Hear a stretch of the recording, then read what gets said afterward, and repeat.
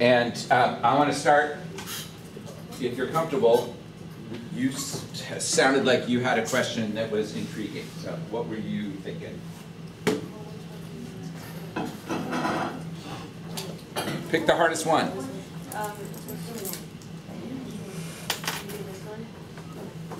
Okay. What happened to create hazel eyes? Did the two alleles combine, or is it passed from parents to offspring? Okay, so the question is, what happened to create hazel eyes? Okay, and that was the first part. What was the second part? Did the two alleles combine, like green and brown? Did two alleles combine?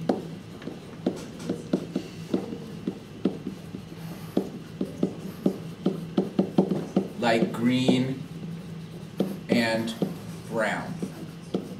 All right, that is a great question. So, okay, let's do this part first. Okay. So, so here's what I want you to understand.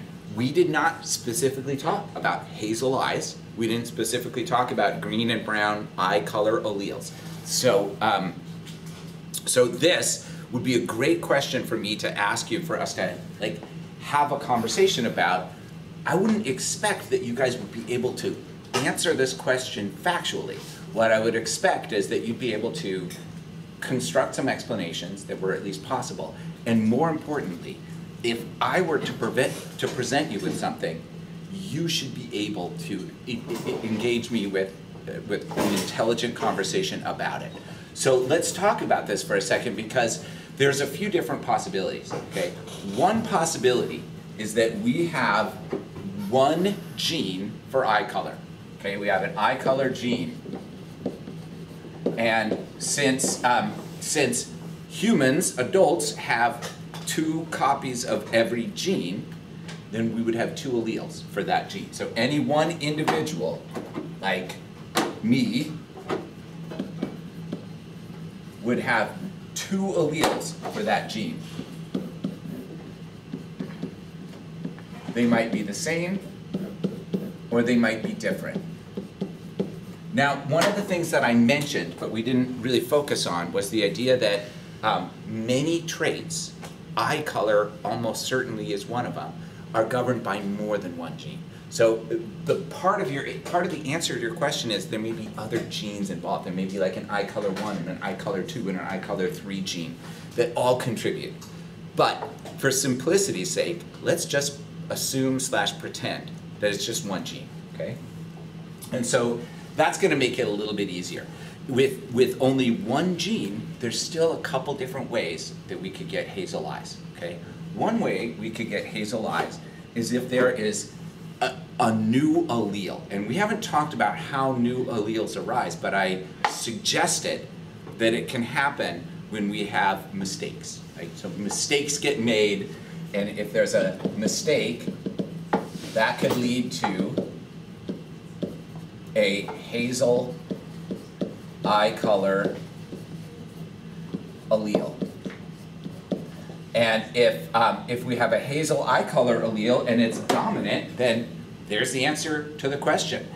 If I have one hazel eye color allele, then pretty much whatever else is over here, it doesn't matter, I'm going to have hazel eyes. So that is a possibility. But I think that you all know that that's not the most likely possibility, because hazel eyes have been around for a while, and we know that they can't be dominant because we've seen enough like heredity, we've looked at enough pedigree charts to see that people it's got to be more complicated than that, right? Like, we're not seeing a pattern of inheritance that would lead us to think, oh, hazel eyes are an allele that can, it's a dominant allele, so if you are homozygous dominant, you'll have hazel eyes, and if you're heterozygous, you'll have hazel eyes. It doesn't seem to work like that. There's another alternative, and we didn't talk about this, but I think you're all capable of understanding it, which is that rather than having a hazel eye color allele, instead, some of the eye color alleles that are out there already are what we call codominant. And so green and brown, I don't know the answer to this in terms of the actual alleles, but we could very easily come up with an argument that says, well, what if green eye color alleles are dominant and brown eye color alleles are also dominant? Then you would get hazel eyes by having one green allele and one brown allele. What does that tell you about your parents?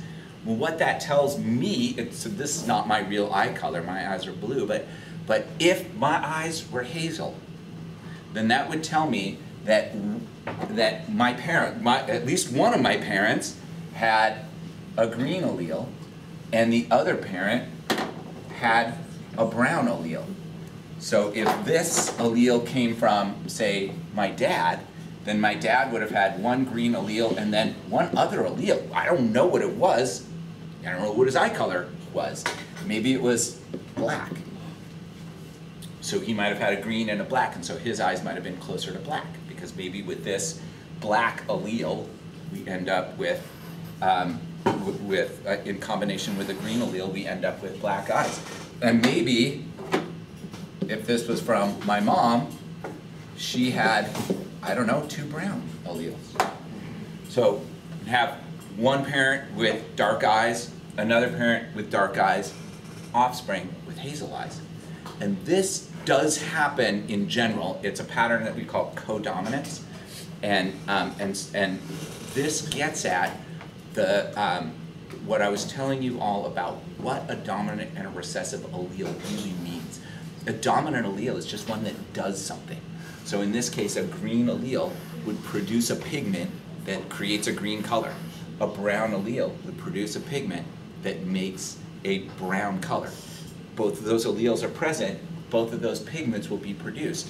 The resulting eye color will be a mix of those pigments. A real recessive allele, like blue eyes, makes no pigment at all. When you have blue eyes, it's not because there is an allele in your eye color gene that makes the color blue. It's because your eyes are blue anyway. You don't have any alleles that produce other colors to mask it. So that's why, for example, I don't have hazel eyes, I have blue eyes. I have 2 recessive alleles. Those alleles are not producing any pigment at all. It's not changing the color of my eyes, and my eyes were blue to begin with. Yeah? I did look it up because I was curious. Yeah, so tell me. For the green, just green, so I want to know if it's dominant or recessive. Yeah. It's recessive to brown, but then dominant over like blue.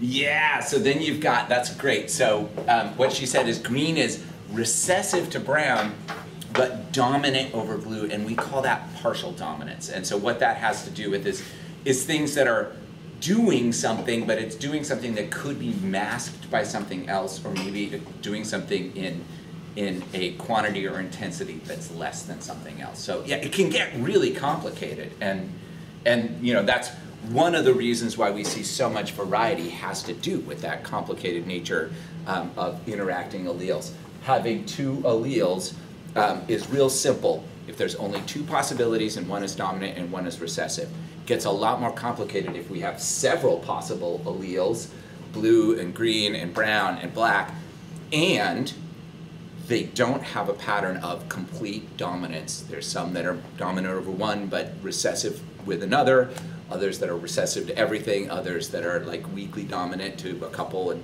it can get really confusing, and that's where a lot of the variation comes in. Okay.